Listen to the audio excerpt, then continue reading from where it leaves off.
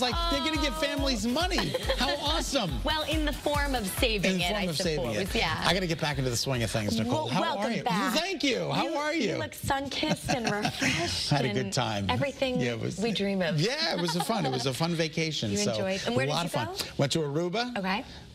Curacao. How was that? It was beautiful. They make the blue, you know, like the blue Curacao drinks. Yeah. They make the Curacao in Curacao. Go figure. And then we went to Martinique and then St. Kitts. Nice. So it was nice. I've never been to any of those islands. They were fabulous. I recommend them highly. Aruba, I thought Aruba was spectacular. Is that your favorite out of all of them? Yeah, it was my favorite out of all. A little more developed than some of the other islands. If you're looking for more off the beaten track, you know, they have a lot of forests and tours and things like that. And pink beaches too, right? Just absolutely gorgeous. But Aruba a little bit more developed than the other ones. Okay. Yeah, really nice. Well, we're more developed here with you back. So thank you so much for coming back. Thanks a lot for having me. I guess you're at the age where you can kind of stay if you want. Exactly. Right? Coming up. Wednesday. All right, we'll talk about that. All right, in the meantime, let's get to the weather. We are, it's not a bad start out there. No, it's pretty First clear, Alert right? Live radar, scanning the state dry. Good morning, everybody. Take a look at the First Alert Futurecast. There are some clouds. We had some clouds earlier this morning, but they're expected to kind of filter in and out of the state during the day today. So I'm going to go partly to mostly sunny during the day today. Tonight will be completely clear. This is 4 a.m. tomorrow morning. We're still dry and clear.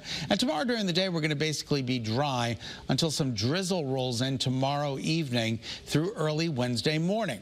And then Wednesday, there could be some scattered showers around. So for the rest of today, we're talking about temperatures right around 50 degrees for both inland and shoreline. A little bit by a degree or two cooler than average. Tomorrow's a cooler day. Tuesday, mostly cloudy with, again, some drizzle tomorrow evening through early Wednesday morning. And then Wednesday, scattered showers. Not a washout by any means, but temperatures will be in the low to mid-50s, so the numbers rebound.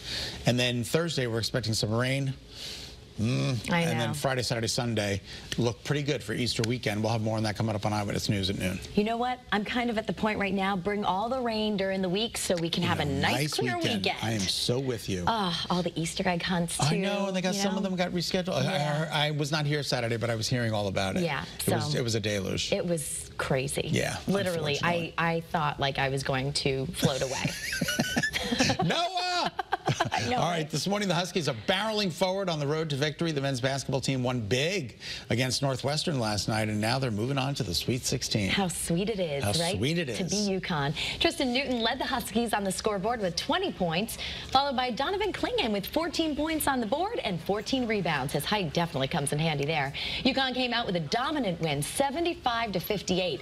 And now the Huskies will face off against San Diego State this Thursday in Boston. Wow. Can you believe the ticket prices? No, I'm looking at that in the prompter. I'm like, is that a typo? No, I guess it's not. Right. Yeah.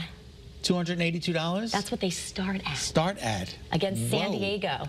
And now the Aztecs are going to be playing in the Sweet 16 in consecutive years for the first time because they were in for the first time last year. And they did it again. And they did it again, yeah. The Huskies ended up beating San Diego 76-59 last April in Houston.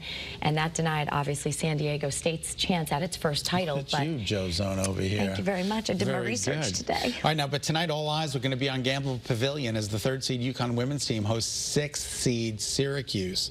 Now, if the Huskies win, they'll secure a spot in the Sweet 16. Yeah, tip-off is tonight at 6 in stores, and if you want to go show support, you can still get your tickets. I don't think they're as expensive as the men's game. I heard some of the seats are as low as $30. That's good. That's great. Which is really good. Yeah. So for Gamble Pavilion, check it out. Absolutely. Support those ladies. Exactly, and hopefully they can give Coach Gino a little belated birthday gift. A little cake. Yeah, and a win. 70. Yeah, he just turned 70 over the weekend. Isn't that incredible? That's awesome. Good for him. Good for him. Keep going. You know.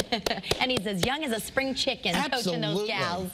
And there's also another type of mania that's sweeping the nation right now after no one hit the Mega Millions jackpot in Friday's drawing. Unbelievable. It really is unbelievable. The prize now sits at $1.1 billion after 30 consecutive drawings with no jackpot winner. I'm losing my voice over here, speaking of it. All right, well, your next chance to become a billionaire is tomorrow night. But if you just can't wait, Powerball draws tonight with a jackpot of only $800 million. Are you in it? No, I haven't bought one yet. Get one. Did you get one? I'm in this pool. Oh, okay. Where this woman takes, like, I write her a check every 6 months. Yeah. And I'm guaranteed to be in the pool, and she does all of the tickets. She's probably sitting on the beach in a lot. I was just going to say. Sitting on the beach in Who is Puerto this Rico. woman, and where is the proof that she's buying a ticket? I met her at a public appearance with Nancy Wyman years ago. Really? And she said, I run this pool. She's like, if you want to be in it, just send me some money. And I was like, okay. So I've been sending her money for years. Are you wiring her money to south of the equator? Just checking. I'm totally trusting you. No, she's a very sweet woman, and she does do a favor for me. So make sure that I'm in the lotto every week. That's awesome. Yeah, it's pretty good. Great way to pay for someone's 401k. Absolutely, and her kids' education. Exactly. Uncle Scott. All right, coming up, much needed support for